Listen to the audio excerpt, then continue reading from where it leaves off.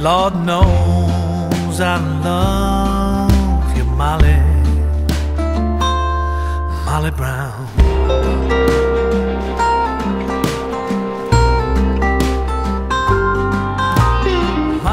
We're talking about what we've learned at the New Play Summit, and I think that what we've learned is that you can take a chestnut of a musical that nobody thinks works anymore and reinvent it and tell the true story of a really inspiring, wonderful woman and tell it in a way that honors the original and then brings her to life for a whole new generation of people and really honors who she was. Excellent. I'm just going to turn the camera over here on Marc. Hi. Hi. Hey. We haven't even met yet. I'm Marc. Hi, Marc. How are you? It's really nice to meet you. Very nice to meet you, too. What were the benefits sort of being able to come to Denver and do it sort of in the town that Molly Brown is from? The great thing about Denver is it's a really big city. It's a wonderful city, and yet, at least for us, it sort of feels a little isolated given, you know, our megalopolis. Yeah. And it's, I think, given us the opportunity to really sort of explore it under a really great safety net and feel the freedom to explore and to fall down and get up without being under such a watchful, even gossipy at times eye. Do you understand? Yeah. Any creative process like this needs the room to breathe, and Denver's got plenty of air. And it's really... Some people say not enough, because we're no, so but high it's altitude. such a great, and it's such a great town. I mean, we felt so welcome here, and the whole summit is such a great program. And Theater's amazing. We've been so well taken care of. It's been like a vacation in some ways compared to what the work process can be in a lot of different ways, and so it's been a real joy. Yeah.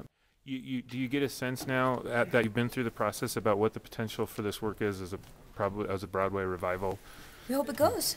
Hope it goes. Well, you know what's great about it is it's an American story, but it's an everyman's story, and especially now where we are, you know, in our society and with where we are in, you know, government and economy and all of that. It just seems really present day in just watching these do their best and try to overcome odds, and especially Molly with, you know, and it's great, like she said, to be far more historically accurate with the woman because it's far more interesting and far more theatrical than what the original intent was, and that this was a woman who truly was in the process of running for Congress when women couldn't even vote. You know, and I just think that that's a very exciting thing to think about now, you know, especially that we have our first, you know, black president. I mean, we're at a time when this is very relevant. Well, it's interesting, too, because Colorado actually gave the vote to women before New York did. Yay, Colorado! I found out that we learned a lot about Leadville Johnny Brown that we didn't know before. But that's what is interesting about this process. That's what's been great, is learning who these people really were. Yeah. What do you think the primary thing about Molly that we learned from this version that people would be surprised if all they've seen before is the movie or the original Broadway musical? That she was truly as influential and forward-moving as she was.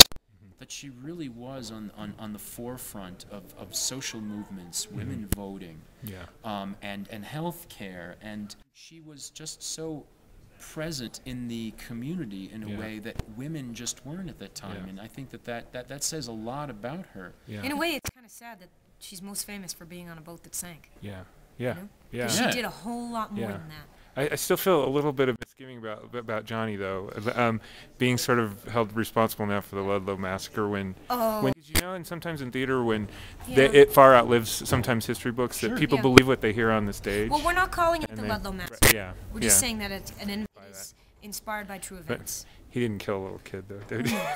No, but no, not at all. But they did have a very volatile, you know, tumultuous relationship that was extremely loving. And he didn't want his men to unionize. Well, I guess we'll see you in New York. I hope so. Thanks, you guys. But the wonderful thing about the Play Summit here is, first of all, giving us the facility to really work and really work in a sort of concentrated way, and also to put us in front of a real audience that will be honestly responsive and not just a sort of industry audience. Dick, would you like to? Well, I think that we had an opportunity to leave New York, and so our actors didn't have all of the distractions. They have lives, as does Michael and Kathleen and myself. You know, when we leave rehearsal in New York, we have animals to take care of and children to take care of and other responsibilities. When we're here, all of our focus is on this. And I think the other thing it did was, by being here in Denver, the cast and the production team became very aware that this really was a person. Yeah. And I think it changed all of our investment to the story, and it deepened it, I should say. And in a way that doing it in New York, we wouldn't have that opportunity because that's you know, we don't have a Molly Brown house in New York City. Right. And I'm sure you learned a lot about the score and where it's at now. Oh yes, it's been quite a journey. But to add to that, certainly to get out of New York City and to be able to have people to focus just on the piece itself and not worry about the outside things that you have to do in life and auditions and all of that. The structure, the amazing support here, that's one thing that back in New York, it's incredible how well run this is. I mean, literally, just to get music stands in other situations is a tough thing. It's just clockwork. It's really amazing. Did you learn anything about what the next step is and what the potential for the project is? I mean, some people have talked about these shows getting put on the Denver Center season. I think other people are talking about Broadway. So we don't know. Well, those aren't mutually exclusive. Yeah. Broadway and the Denver Center, right?